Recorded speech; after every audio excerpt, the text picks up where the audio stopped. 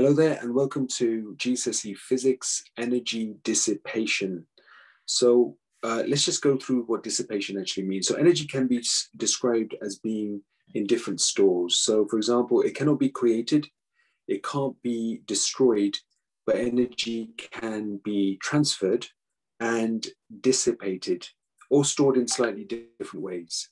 So for example, no system is perfect.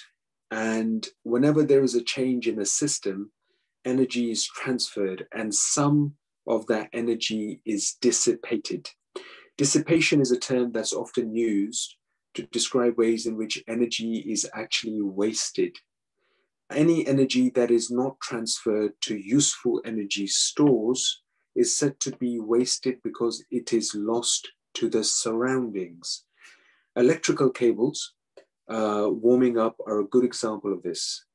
So it's not useful to have hot wires behind a TV set, as energy is dissipated to the surrounding air. So for example, in a mechanical system, energy is dissipated when two surfaces rub together. So work is done against friction, which causes heating of the two surfaces.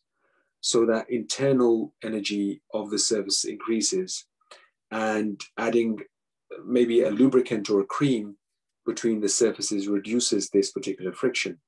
And so less heat is actually wasted. Like say, for example, on a conveyor belt in an airport, or maybe even going up some electrical stairs.